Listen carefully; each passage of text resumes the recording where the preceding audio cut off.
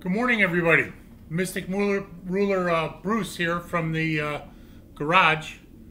Mystic Builder. I used to be the Mystic Ruler when I was teaching at Matthews, but I changed it to the Mystic Modeler now. So, good morning. I just wanted a quick tidbit update tip on these. I've built the mast, as you can see. Maybe you can't. Let me just tip it a little bit. There we go. You can see I built the masts, and they are dead on straight. Just straight as an arrow. Now, these are hollow on the inside. As those of you guys that have built these kinds of ships, or have kits where you have two things you got to put together, and then, you know, I got things that are going to be tied onto this. And they were really flimsy, even when the two pieces are together. So, let me show you what I'm talking about here, if you can see it. In here, the two pieces go together, and there's a hollow inside. So what I did is I had some of these metal rods left over from when I was doing balsa airplanes and making landing gear out of this and struts for biplanes. And I have a bunch of this left over. So I cut it and made sure there was, if there's openings where parts needed to go to. And this is all reinforced all the way up as far as this would go.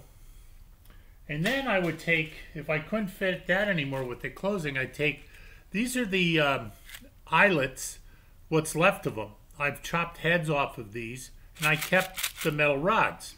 And I used these in the back one because it was thinner. So I just stacked them and glued them all the way up in here, and I'll tell you, it is just, you can't bend it, which will make a lot easier for rigging when you're pulling and doing things. So I just wanted to share that with you. If you ever run into that situation, fill the centers with some metal rods. These are real cheap. They're just get them at Menards or Home Depot, or you know, or even a hobby store has them where they have all the balsa wood and everything.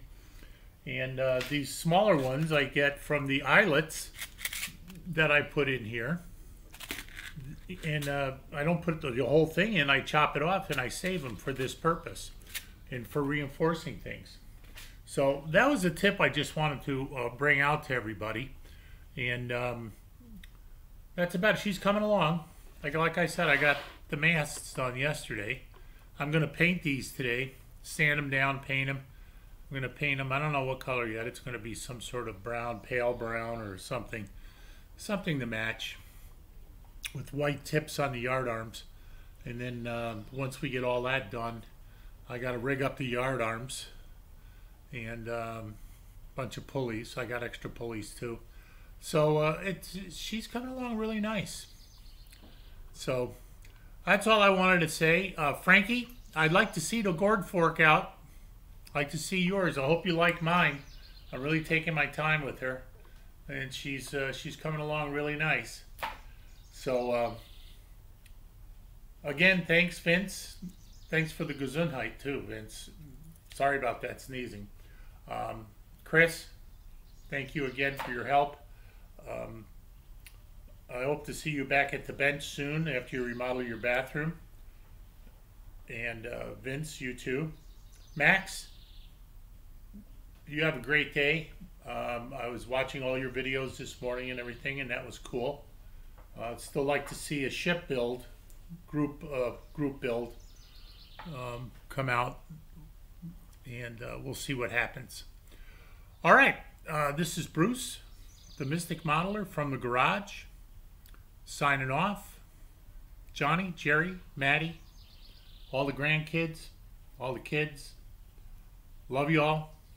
And everybody, be safe out there, okay? And have a great day. It's going to be beautiful here the next couple of days. Humidity's up, so I closed all the windows, turned the air on, and we're ready to go. Alrighty. Until the next time, again, Bruce from the garage, the Mystic Modeler. Have a great day.